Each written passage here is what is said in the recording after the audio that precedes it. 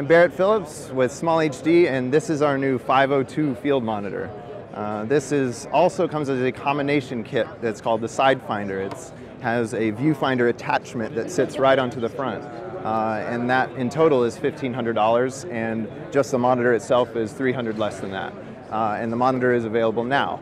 It is a 1080p display, it's full HD, and the user experience is really the main thing that we've been trying to tackle, and sort of how that's translated is into this sort of page style system. So you have these pages that you can thumb through, and each one of these pages are fully customizable with whatever feature set you want to use.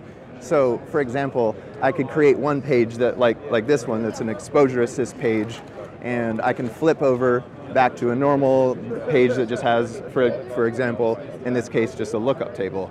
And I can load other lookup tables through the SD card and to the top, take them out of any kind of color grading software, pop them right on the monitor, and easily just create new pages and add looks to those.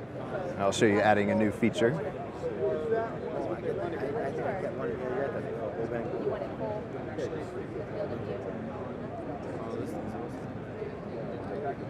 Now I'm just browsing the SD card. So now I just applied a new lookup table to the footage. So there you go.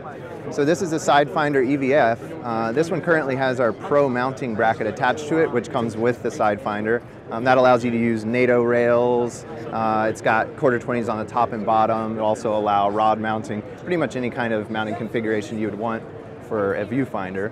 And it also just flips open just like this, and you're able to see the screen just as easily as, just as setting a camera top monitor. When it closes back, it will actually, it down-reses to a 1366 by 768 view, and that's to keep the form factor small, but it also gives you the benefit of having these windows on the side that allow scopes.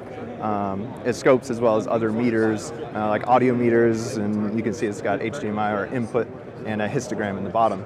So if you have an assistant camera operator to the side, you can give them various things that will be able to help them do their job because it's set up for that in that direction. 502 and of course the Sidefinder combination both have HDMI and SDI in and out, and they cross convert. So you can go in HDMI, out SDI, or vice versa. And of course just regular pass-through as well. And it has a -2 to +4 diopter, which is quite wide, so anybody with vision troubles will have no problem. The battery life is quite good. You'll LPE6 mount, so it's a Canon 5D battery, and just one of those will power it for 2 hours, so if you stack 2, you get 4. If you have a power tap sort of lead cable that comes from a D-tap battery and it's meant to power like a Canon camera, it'll also power this just fine too.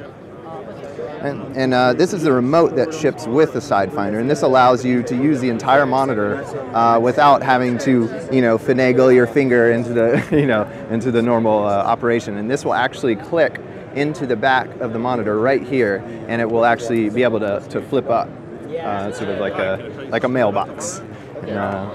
That just allows you to be as versatile as possible, and you can clip that off, put it in your pocket, operate the monitor. For example, if you're on a Steadicam and you can't bump the monitor at all, but you still want to change features, you can just keep the remote in your pocket, and it will allow you to do that.